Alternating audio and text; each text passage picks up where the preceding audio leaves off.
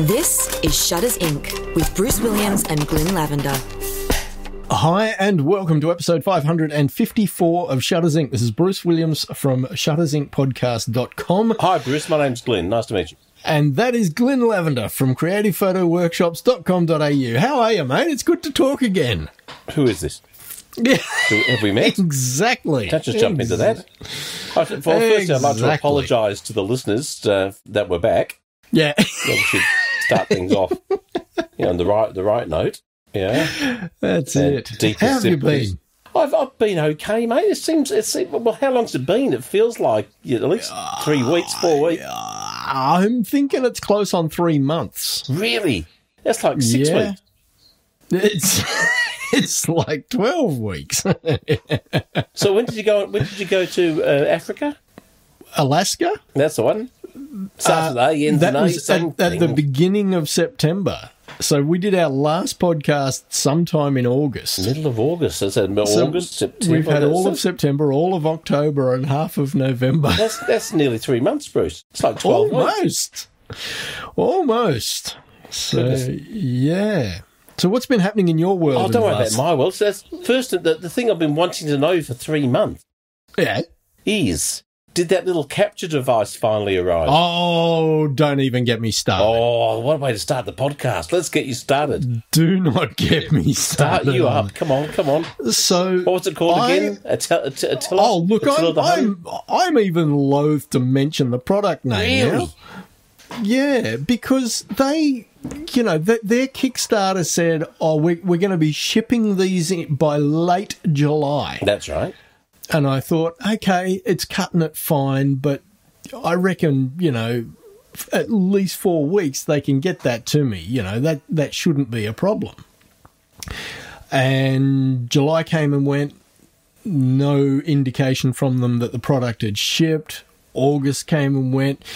And probably mid-August, I sent them an email and I said, look, is this thing going to get here before the end of the month? I said, because I'm going on a big trip, from Australia to Alaska. I really want to be able to take that, device with me. And if it's not going to get here, I'd like to get my money back. And I got a reply saying, oh, sorry, we can't give you a refund. The order is in the system, but it should be shipping any day now. I was like, this is not sounding promising. And sure enough, departure day came and product had not arrived, and I had to go to Alaska without it. Oh, what a bugger. And the thing was, I got home from Alaska. It still wasn't there. And it still wasn't there. Why did I guess that was going to be the case? Yeah, and it arrived about a week after we got back from, we got back from Alaska, 23rd of September? So it would have been pretty much the end of September before it arrived. Man. So a little peeved by that. It's not a great start for the relationship with the new company, is it?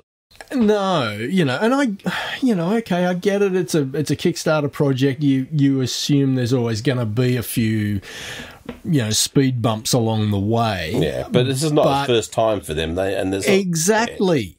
That was exactly what I was going to say, is the fact that this was not their first product. It was a second generation.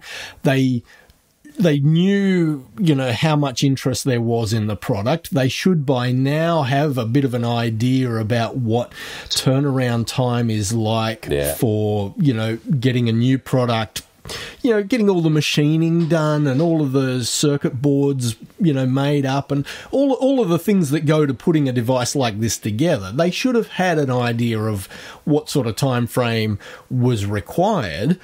And to get it wrong by a factor of 2 whole months just doesn't seem plausible to me. Makes you wonder just how far along the product, would they have realistic dates to start with, all that kind of stuff, and you're just trying to capture interest from people and early enough. But I don't know. Anyway, forget the sour taste. Have you tried it? I have not, honestly. Of course, you've been moving. That's fair enough. I should say no. I have got it out of the box, and I did put it on the camera. Box, and you put it on the camera. Well done, you. Look at you but go. I have not had a chance to get out and actually try shooting with it. Yeah. Yeah, it's just been one of those things. We came home from Alaska. We had literally 2 weeks and 2 days to pack up a house we'd been living in for 12 and a half years. And if you've ever moved out of a house after that amount of time, you know how much crap you accumulate. Yeah, we had a whole bunch of council cleanups where we got rid of so much crap. And then, it came down to the last, the weekend prior to our move on the Tuesday.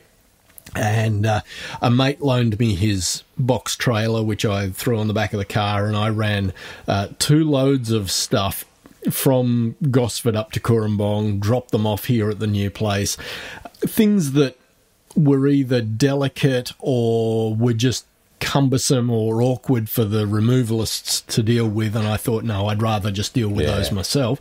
And then, it comes the Tuesday morning and the removalists arrive and there's just still so much crap that's not in boxes. You're just like, oh my God. And then you get here and you unpack everything and you're just going, why did we bring that with us?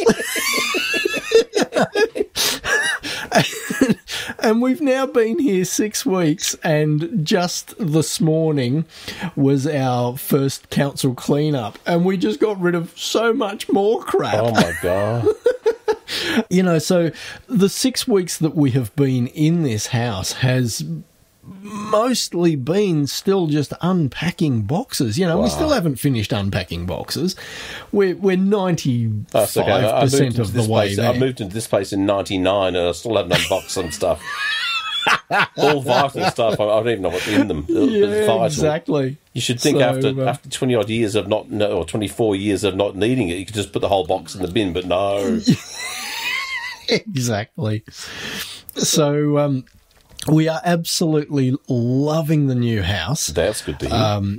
This is the first time we've owned a house this new. Like, this house was only, built and, given its occupancy certificate about 18 months ago. It's essentially a brand new house. So it's nice to move into a place and go, there's nothing I need to fix. Yeah, well, that's it too, isn't it? Yeah. It's lovely. And we're loving the neighbourhood. Yeah. It is so quiet. It is just gorgeous. Well, that's good. It's essentially a housing estate that we are in the second stage of the estate, which has just been completed. They're now starting to build.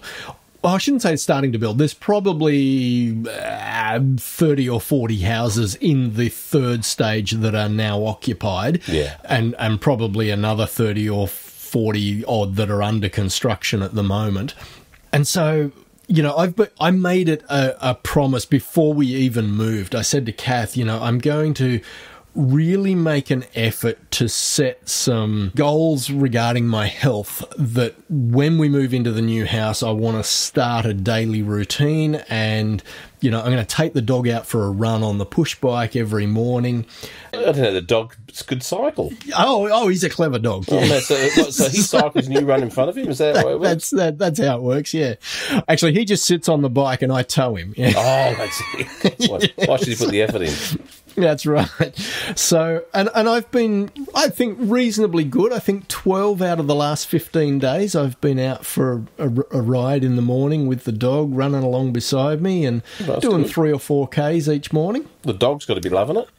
Oh, he is loving it big time. So obviously, I didn't know you had 2 dogs. Obviously, 2 dogs. So the very sad news of you're losing your dog this week. Yeah, so Aztec, who we had from 8 weeks of age, he was actually a birthday present for Max on Max's 8th birthday. He had a great run and he was a beautiful dog. We loved him to bits. Friday of last week, I had an early start. We did an outside broadcast, so I was up at 4 o'clock in the morning, which meant I knocked off at 1.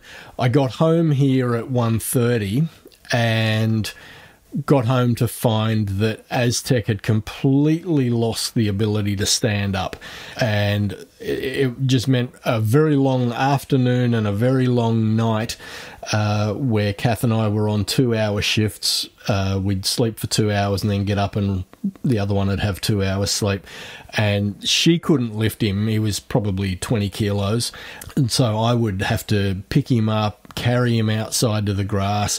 But in the whole time after I got home at 1 o'clock or 1:30 Friday afternoon through till Saturday morning, I didn't see him eat, I didn't see him drink, I didn't see him go to the toilet, and he couldn't stand up on his own. If you took your arm out from under him, he just crumpled.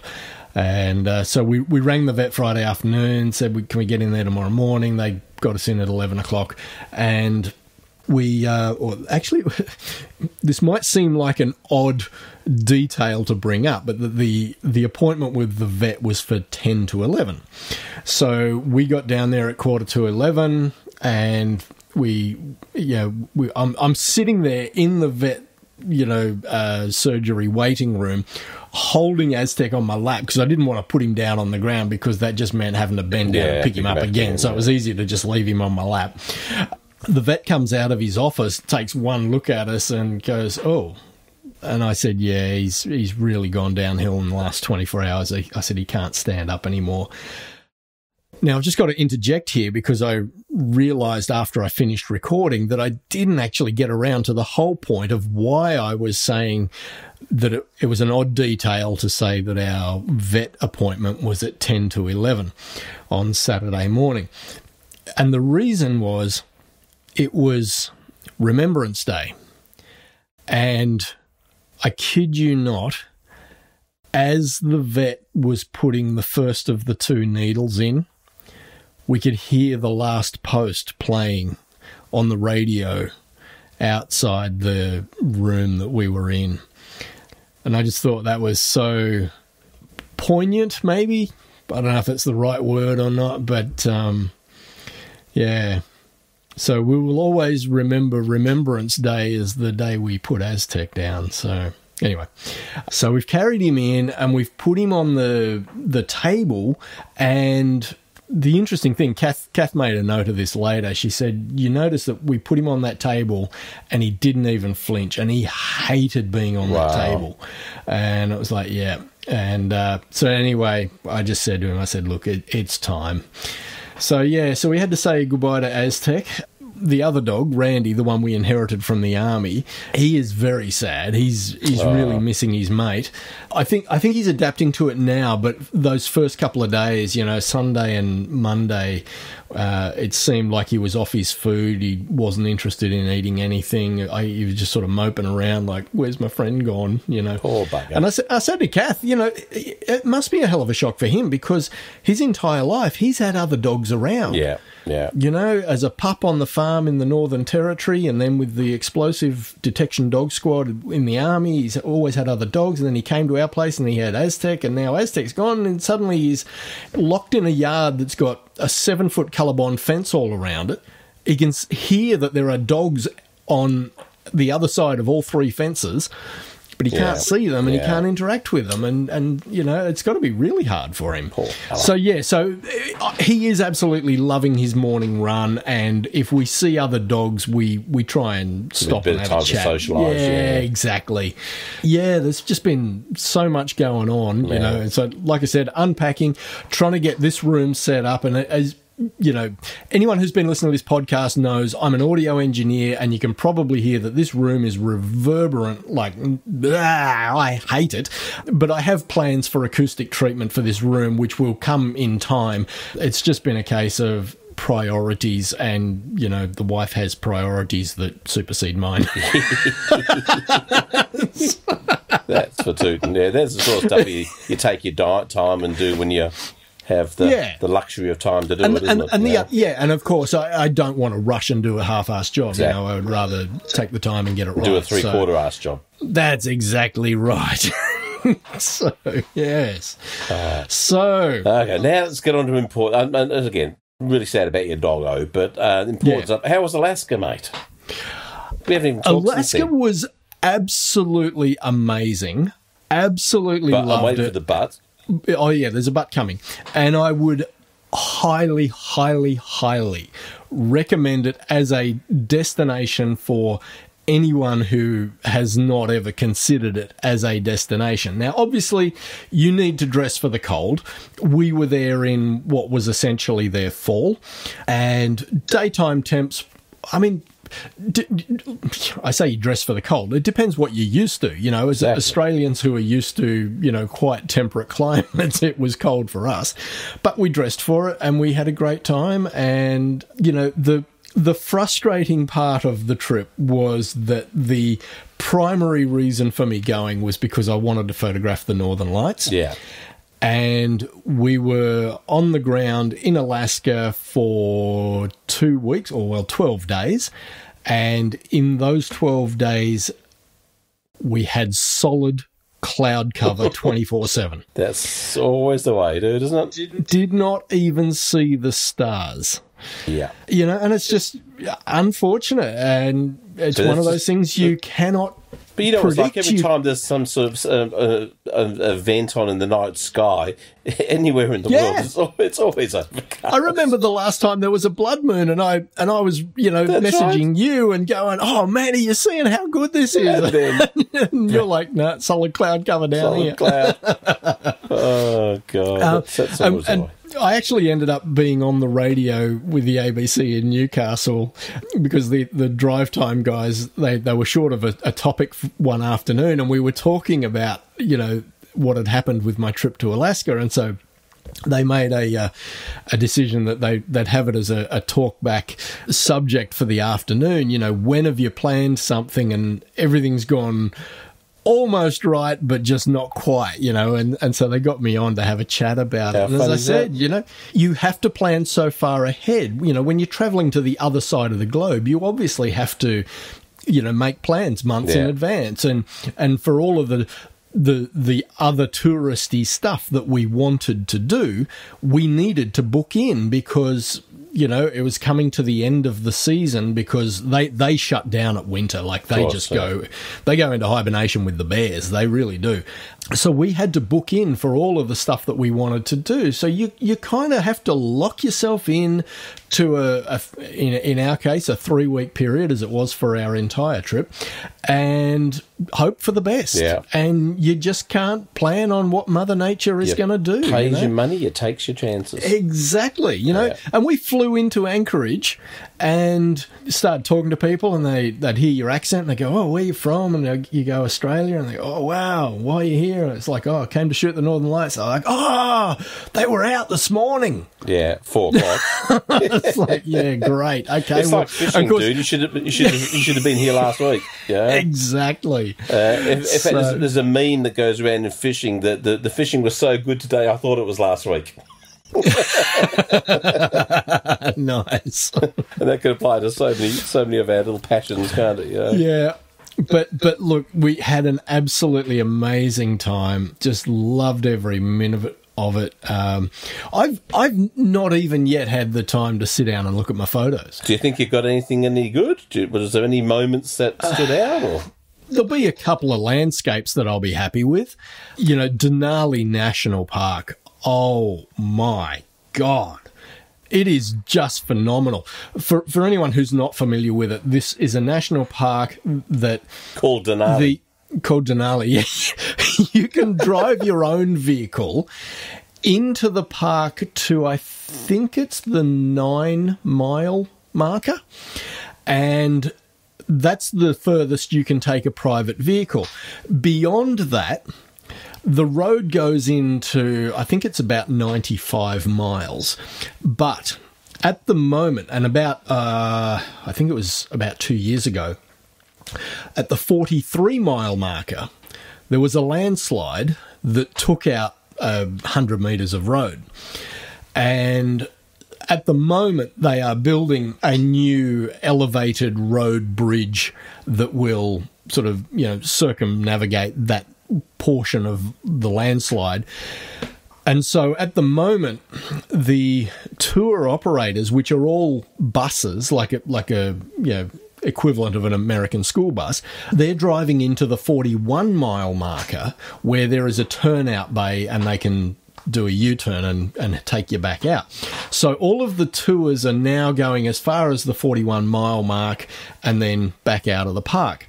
So we did one of those tours. I think it was about 6 hours on the bus. And you're driving along and you're looking out and it is just the most jaw-dropping vista, you know.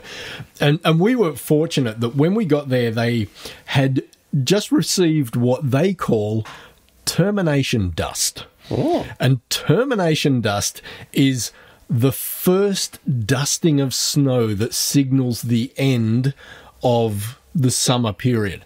Because as they will tell you, we go from summer to winter in about a week. 2 or 3 weeks. Yeah. The spring and the fall are really short. Yeah. And so this termination dust is the first dusting of snow. And we got there about 48 hours after the first dusting of snow. So you're driving along and you're looking at all these beautiful mountain ranges that are covered in snow at the top, but it fades out and then you've got all these beautiful browns and reds and oranges of all of the fall colours on the low-lying land. So it's just gorgeous to look at. Awesome. And you're driving along and you're looking at this vista and you're just going, oh my God, that is amazing. And then you come around a corner and it's just like on another level again. And you're just like, wow. So yeah, it was just gorgeous.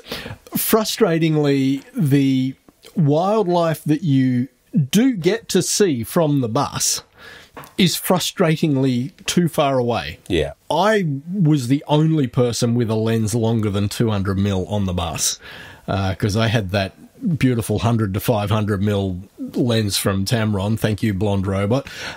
And that was fantastic, you know, and that got me closer to what wildlife there was to see. But frustratingly, the bears just won't look at you when you want them to, you know, they wander behind trees. They're very inconsiderate.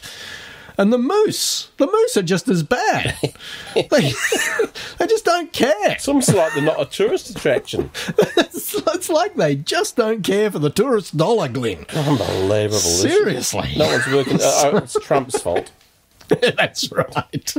For anyone who does want to go to Alaska and wants to actually take good photos of animals... Yep. I mean, like jaw-dropping opportunities of amazing opportunity, day after day of amazing opportunities. You're going to tell me about your friend Lisa. Go see my friend Lisa Langell, Langell. She's up there for about 3 months of the year, running photo tours.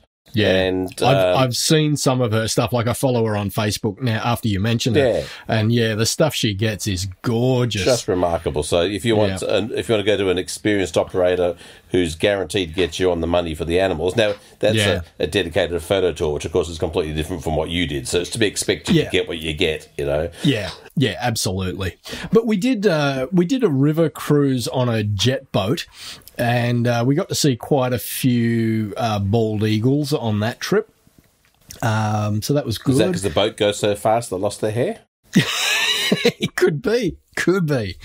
Yeah, look, the whole trip was amazing. You know, the helicopter flight out to the glacier to go sledding with the dogs was a great experience.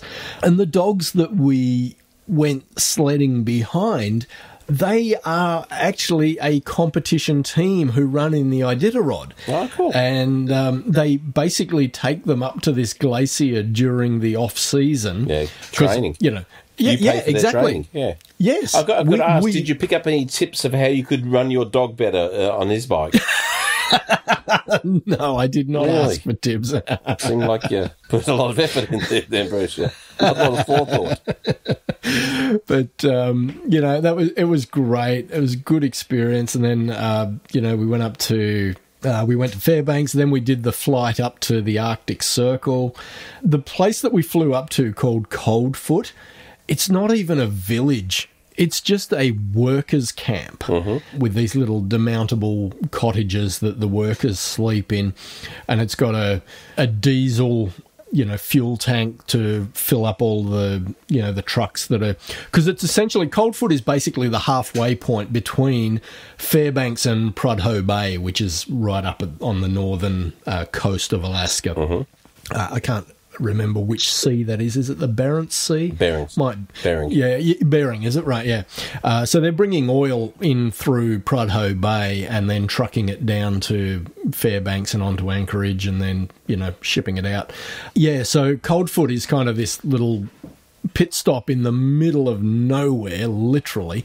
And, yeah, you fly in there and you go and have lunch at the little roadhouse and then you hop on the bus for the drive back down to Fairbanks. And, of course, as soon as even before we flew up there, we knew that it was just going to be solid cloud cover the whole way back. The bus driver was overly optimistic, going, "Oh, don't worry, we're bound to see a glimpse here or there." And it's like, yeah, no, we're not seeing a glimpse of anything. But, we did our 12 days in Alaska and then we hopped on the cruise ship in Whittier and had our 7-night cruise down, stopping at Juneau, Ketchikan, and Skagway. Is any whales? That's a no. If you can't think of it immediately. I think someone else said they saw orcas, and every time I went to find them, they'd gone. It's you. It's not exactly. Trump, it's you. Exactly. And the glaciers that we saw from the cruise ship, whilst they were good, they were impressive, we didn't get as close as we did when we did our little 26 glacier tour out of Whittier. Funny about that. Do you mean a dedicated glacier tour versus a cruise? Exactly. And of course, the boat we were on for that tour was, only a 150 head capacity, so they were able to get a lot closer to the glacier than the cruise ship could. Of course. Run the risk of doing. Yeah, we did that, and then we got down to Vancouver. Absolutely loved Vancouver. Isn't it a beautiful city, hey? It is gorgeous. If I had to move to another city, I'd move back there. Yeah, I can understand that. And so it was great to catch up with my mate Chad from Seattle. He drove up and we deliberately got a 2-bedroom Airbnb so that he could, crash with us for a couple of nights. And we went and drove up to Whistler. Whistler Blackcomb. And we did, there's this, what do they call it? Sea to Sky cable car that runs from the sea to the sky? From the sea to the sky, yeah. It's a phenomenal elevation change. And sea to the... Unless the sky's really low, it usually is. That's it. Yes. So we did that. And then the morning that we were leaving, Chad had to hit the road because he had other commitments back in Seattle. So we said goodbye to him, and then he dropped us off at a train station, and Kath and I took our luggage on the train and we trained it into the centre of the city, and we decided that we would find somewhere to drop our luggage and we would go and have breakfast in the city before we headed out to the airport. So we found a place where we could stash our bags for a couple of hours for a few bucks, and then we didn't have 3G or 4G coverage on our phones. We were just using Wi-Fi everywhere we went. So we're wandering around and around and around, trying to find somewhere to have breakfast. And we're standing on this corner at a set of traffic lights. And I said, "Oh, look, there's a copper over there. I'll go and ask him. They'll know where there's a good spot for breakfast." And Kath goes, "Oh, yeah, okay, whatever." So we crossed the street. She trusts your opinion, I see. Good. Yeah. So we crossed the street. I've walked up to this copper and I said, "Oh, g'day, mate. How's it going?" And he's on his phone and he's gone, yeah, 1 second and send. And then he's looked up at me and he's gone, "How are you?" And I said, "Yeah, not too bad. And yourself?" And he's gone, "Good. What can I do for you?" I said, "Mate, we're looking for somewhere for breakfast. Do you know if there's anywhere good around?" And he goes, "Oh," he said, "well, if you go up this street here and you hang a left," he said, "there's a couple of places along there." He said, "but if you turn right about 50 metres along on the other side of the road," he said, "there's a place called something or other. I can't remember what it was called now."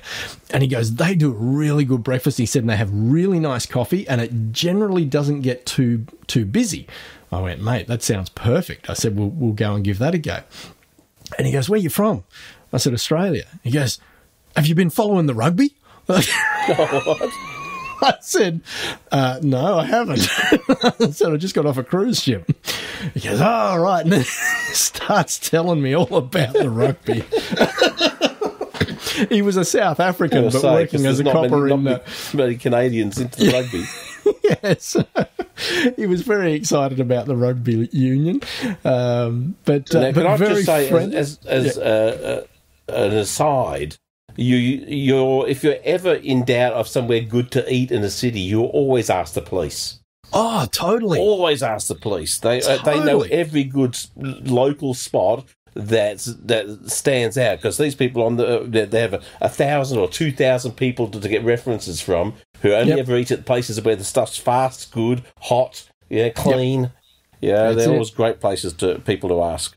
Yeah, absolutely. So, and it was just the nicest experience that this copper with, smile on his face and more than happy to help, and pointed us to what turned out to be an absolutely fantastic even if they're South African, those Canadians are very nice. See, absolutely. Even South African Canadians. The reputation that Canada has for being polite is fully earned. is understated.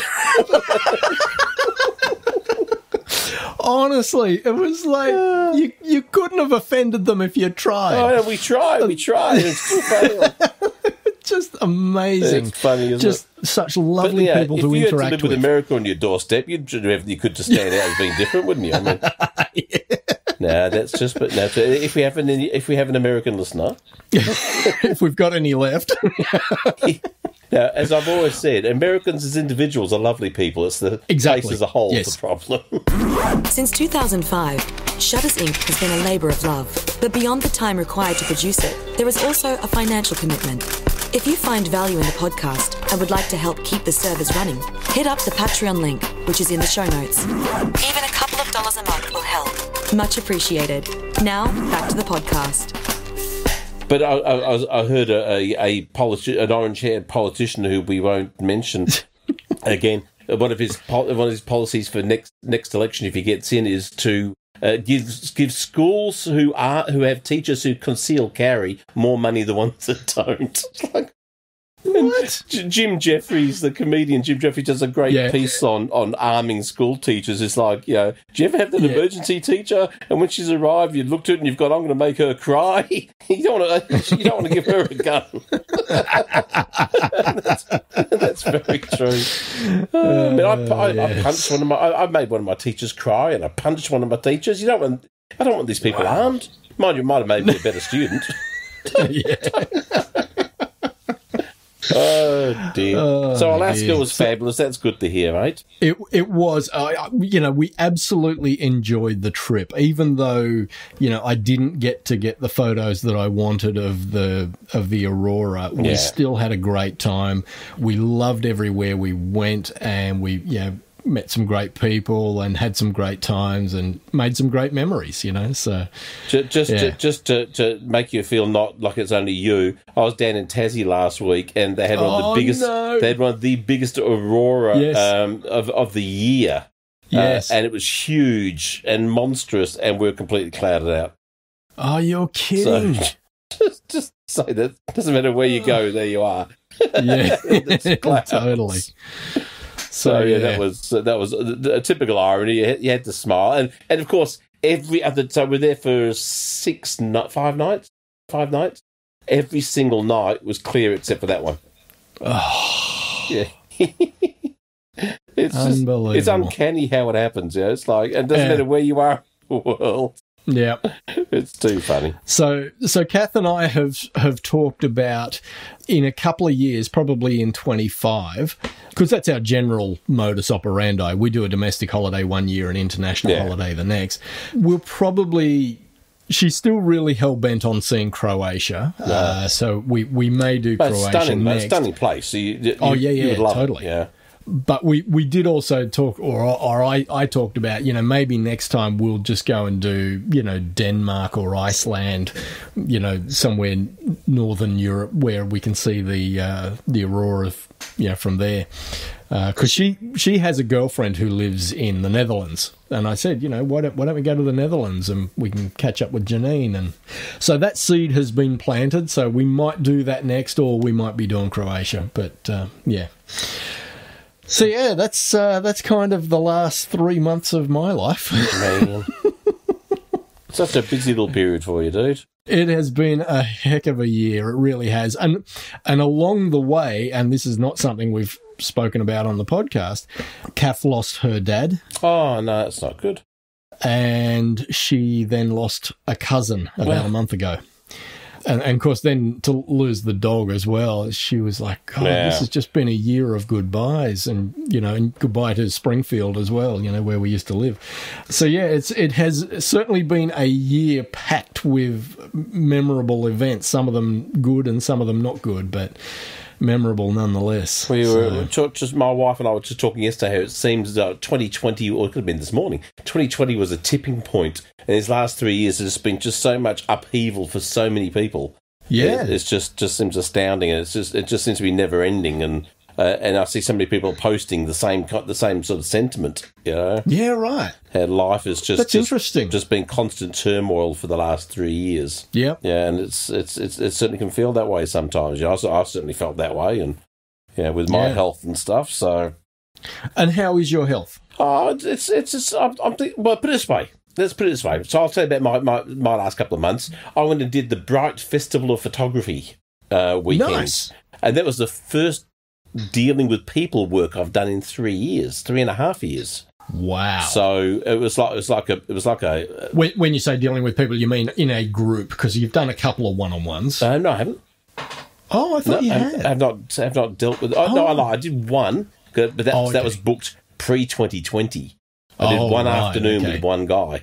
Right. Because I figured that was manageable. So it's the first time sort of testing the ability to still do this and still function and everything else.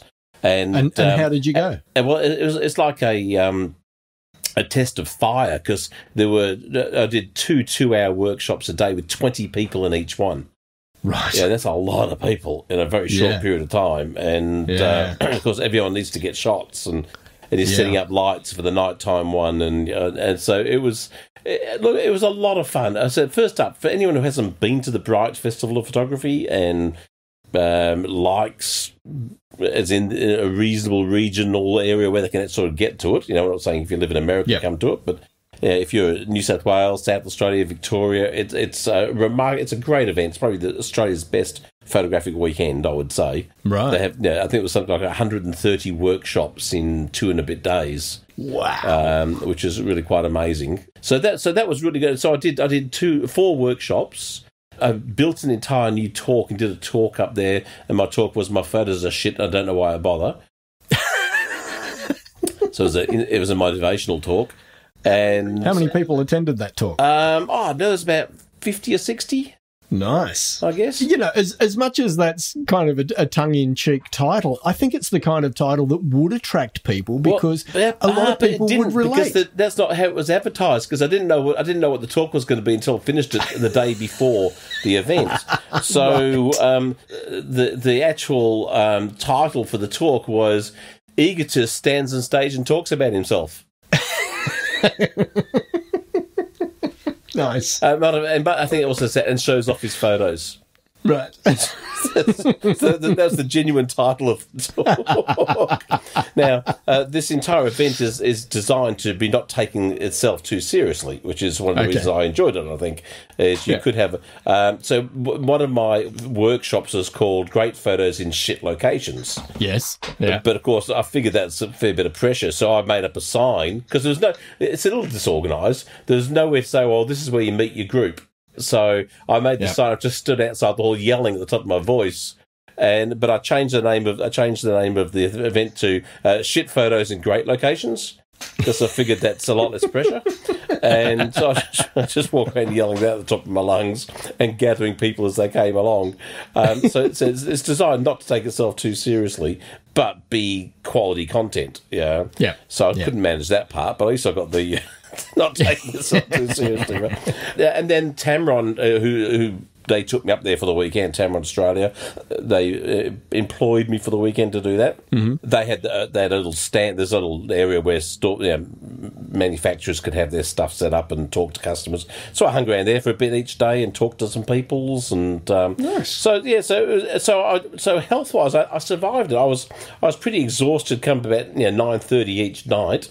And just had to go and just sort of collapse. So I didn't do a lot of the social things. I didn't end up doing because they I don't know how the organisers do it, but they not only do they work they're up like 6 a.m. till like 10 at night, and then they put on events and parties afterwards. Right. This is to give you an idea how big this thing is. They had a fireworks display this year for the first time. And to make sure photographers had enough time to get good shots, it went for half an hour. Oh, lovely. Which is 15 minutes longer than the New Year's Eve fireworks in Sydney. Yeah. Yeah, obviously not the same, but a long firework display, Unfortunately, my workshop was still running during it, so I could only see it in the distance. But were all of each firework, were they spaced out a little bit more, like in terms of time? No, they were doing them fairly constantly. Wow. And in reasonable clusters. So nice. The display itself looked pretty good, but wow, yeah, it was. So it's an impressive event. I think it was 500 attendees or 550 attendees, something like that. So if you have the opportunity, the tickets have just gone on sale for next year's, which is in October. To the general public, so nice. Highly recommend anyone who wants to do that. So based on that, I was feeling pretty darn good afterwards, and I caught up with the guys from the Down South Photo Show podcast. Who are my mates Cam and Brendan, who run that, and they were both. Cam was running workshops, Brendan was up there just learning stuff and promoting his show. So I talked to Brendan. He owns Ocean Grove Camera and Photo down in the beach area down here in Victoria, and so we've put on 2 workshops for him. So I've actually put on actual works. Nice. And are these workshops just a talk, or are you actually shooting? No, actual full-on 6-hour, 2-hour seminar, 4-hour shoot. Back to my normal full-day workshops for the first time in, I said 3.5. By then it'll be 4 years. Right. So when are they scheduled for? January, February, something like that. I can't remember. Nice. Yeah. But one's already sold out and one's half sold out, so that's pretty good. Beautiful. And then based on all that enthusiasm and feeling good, I put on an India tour. Nice. For October, November next year. So I'm now running a tour to India. So if anyone's got any interest in coming along, drop me a line and I'll send you all the info. Nobody needs to go to India now. Why is that? I put so many photos up on Facebook. You've saturated the market with photos. I filled Facebook There's nothing for anyone to see now. I put a couple of photos up. I finally got around to looking at a whole bunch of photos I'd never looked at before. So, yeah. Well, the thing is, I was going. I needed to put together the brochure and the So I just went. I don't want to keep showing the same photos I've always shown. So I went and found a whole bunch of new ones, and realised there's tons that I'd never even seen. So So I have. I did kind of spam Facebook for a few days there. So we're going up there for the Pushkar Camel Festival again, which is. Remarkable is where you get all the nomadic camel tribes come down from the hills and trade camels in this big open air field, basically. And there's thousands of camels and all these really cool looking people. So we're going up for that, which would be great. So I'm feeling. I think when I came back, I felt what was the word I used for the trouble and strife. I don't know, like a proper human being again for the first time in a few years. Like I had nice, like I existed again a bit. Is probably the best way to sort of describe it. Yeah, you can tend to disappear if you're just at home all the time, feeling sorry for yourself and stuff. For sure. Yeah, and I'll tell you what. I don't know what you're doing for physical exercise, whether you're still on the bike or not. But I said to Kath the other day, I said I don't know if it is. These morning rides or not, but I really feel like I'm in a better place mentally. Yeah. And she said, well, that, your bike ride will definitely do that for you. And the new house and all the stuff. Yeah, and the shorter commute. Yeah, all that combinations of taxing stuff and you're doing more pleasurable stuff and less miserable stuff. And Yeah, there's a lot of, but absolutely the daily, those dolphins that get in your system when you're cycling, They'll make you feel good, you know. That's the whole point of those dolphins. That's it. That's exactly it. I was trying to think, did I have something else I've been doing? I wrote a few little notes down to remind myself. Right, Ocean Grove, India. No, I went to Tassie with the family. We did a quick. So we're supposed to be going to England for 5 weeks. Now, I'm supposed to be there now. But then medical issues with the kids, with me, both kids. My wife's work just exploded into nuttiness. So it's just but we desperately needed a break. So we thought we'd just pop down to Tassie over the long weekend, and the kids never been down there, so that was lovely. Nice. We hit all the sites, saw a whole bunch of animals. I even saw animals I didn't expect to see, like bandicoots in the wild. Wow! Yeah, I didn't expect to see bandicoots in the wild. And nice. What else did we saw? Some other odd stuff that you just don't expect to. You'll actually see. Tassie devil. Didn't see any of those in the wild, unfortunately. No. We did see them we went to a sanctuary that was it's an animal hospital and sanctuary. So we went there, and so the kids could, but that would guarantee the kids to see those animals. Yeah. And we watched them doing an operation on a baby bandicoot. Actually, that had been attacked by a cat. We did see a baby paddy melon, right, in the wild. Oh, yeah. But it's mum's pet. So for the people who know, paddy melon's like a really short kangaroo, about a half-size kangaroo. But it's maybe 2.5 feet tall, less than a metre tall. But this one had a baby sticking out of its pouch, and I reckon its head would have been no more than 4 inches. And its leg, its leg would have been thinner than your little finger, right? But about twice as long. Yeah, but it was spindly, and I've never seen such a tiny little thing that didn't require medical assistance. It was absolutely tiny. So again, and this is the thing when you like your trip to Alaska and like this trip with the family, if you're a photographer and you're doing a family vacation, you don't get to be in places you want to be at times you would like ideally to be, and you don't get to take all the gear you'd like to take and all that kind of stuff. You just make the most of, And again, as often I found I took more photos with my iPhone than the camera, which was out and on my neck all the time. I still took more photos with my iPhone because it's I don't know, the immediacy of it all. But we were lucky. We got it to. We had the most perfect weather. It was forecast to be overcast and 13 degrees every day, and it was sunny and about 17, 18 degrees every day, except for when the aurora was going nuts and it was overcast. But we got up to Cradle Mountain, which I wanted to take the kids up to see because it's stunningly beautiful. Yeah, and there was still some snow at the top there, which was awesome. So that was lovely, kind of a little added bonus and. Took some nice photos, got some great memories with the kids, and so you need that de-stress time to put the world back in a little bit of balance. Yeah, exactly. So that was a good thing. So that things are looking up on the upside here, both in health and glad to hear that. Feel like an actual human being. Yeah. And it's good to hear that you're getting back into running some workshops and things. Yeah. I said, hopefully I'll get invited back to the Bright Festival of Photography. I was pretty mean to a lot of people, so I don't know. We'll have to see. Threw a fair whack of insults at people, right? But so that'd be another thing to kind of look forward to, and it's kind of nice to have a couple of events to look forward to and stuff to Yep. It gives you motivation also to keep healthy or to improve and get better too. Yeah, it's just not. Yeah, so it's been a busy couple of months for me too, dude. That's what I'm basically trying to say. Excellent. So let's not talk about stuff tonight. I think we've had a lovely chat about crap. Just catching up on 3 months. Yeah. or however, it really doesn't. It does feel like a very long time, I must say. It has been a long break. Yeah. But I said, if anyone wants information on India, drop me a line. You should come, dude. Forget your every second year being an international holiday. Tell your wife to go somewhere by herself, and you come. Yeah, you come with me. When are you going? November 2 to 15. Okay, of 24. 24. So a year away. Plenty of time to get forgiveness. Yeah. Oh, God. Cool. All right, mate. Well, good to chat. You too. Take care, everybody. And we'll talk to you in a couple of weeks. You shall. All right, mate. Bye. See ya.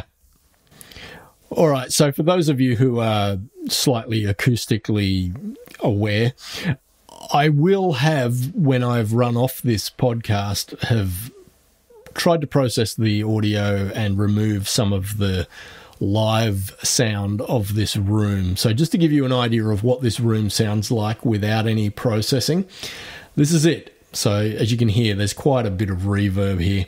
I do have some acoustic foam that I'm going to build into some diffusion panels and absorption panels, and once I get those up, hopefully this room will sound a bit closer to like what I had before, or even better. But anyway, there you go. All right, good to be back. Talk soon. You've been listening to Shutters Inc.